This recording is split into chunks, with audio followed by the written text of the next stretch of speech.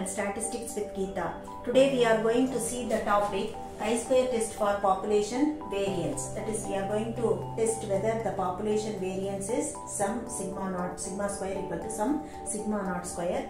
Now I am going to give you the skeleton of the test. H naught, the population variance is sigma square equal to sigma naught square, or H naught may be the sample has been drawn from a normal population with variance sigma square equal to sigma naught square. H1, the alternative statement, the population variance is not sigma naught square, or we can write it as the sample has not been drawn from a normal population with variance sigma naught square. So alpha may be 1% or 5%. Chi-square equal to, that is calculated chi-square is given by the formula n square by sigma naught square. N denotes the sample size, S square denotes the sample variance, and sigma naught square is the given population variance.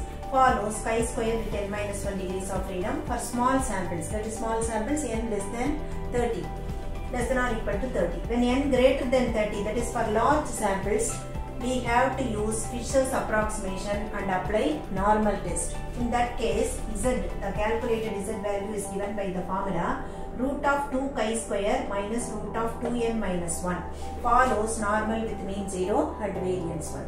So the calculated value of chi-square in the first case, that is for small samples, the calculated value of chi-square is compared with chi-square table value at alpha % for n minus 1 degrees of freedom using chi-square tables. In the second case, when for large samples, the normal table values for 1% or 5% can be used to compare with Z calculated value to draw the inference. So these are the steps for testing the significance of population variance using chi-square test. First exercise the chi-square test for population variance.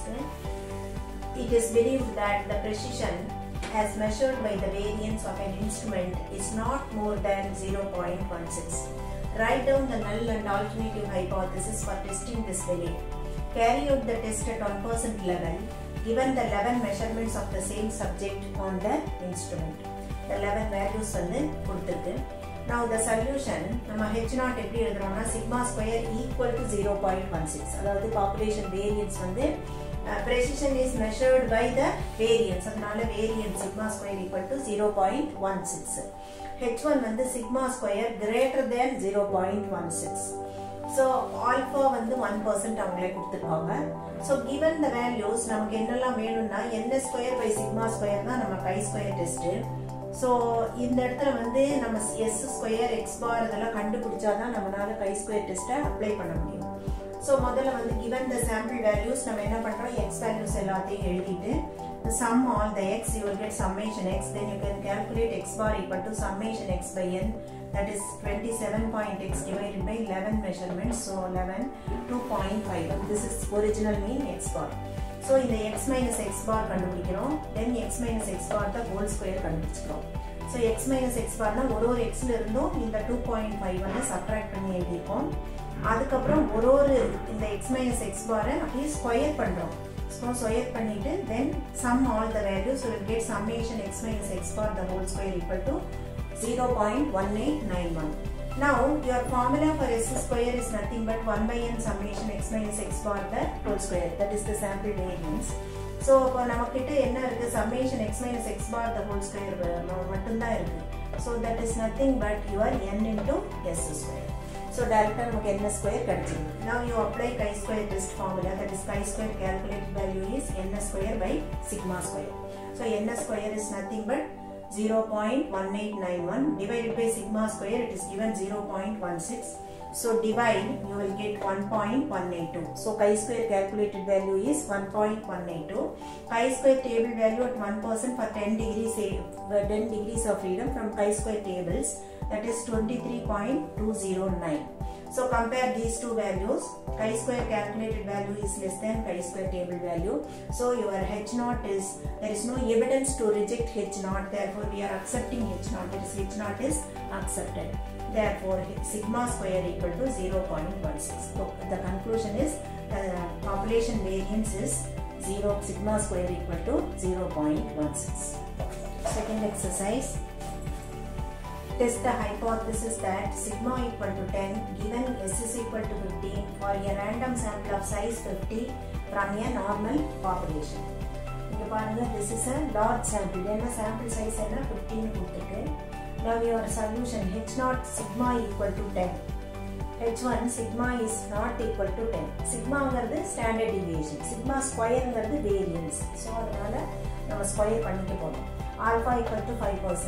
Since n is large, we apply using Fisher's approximation the normal test. That is Z calculated value is root of 2 chi square minus root of 2n minus 1 follows normal with mean 0 variance 1. So we have to calculate chi square, which is given by the formula n square by sigma square. N is given as 15. S square, that is S 15 na S square 15 into 15 225 all divided by sigma square. Sigma is 10, then sigma square is 10 into 10 100. So if the simplify பண்ணும்போது chi square equal to 112.5 கிடைக்குது. So இத substitute பண்ண போறோம். அப்ப 2 chi square 2 into 112.5 root குள்ள minus root of 2n minus 1 2 into 50 100 minus 1.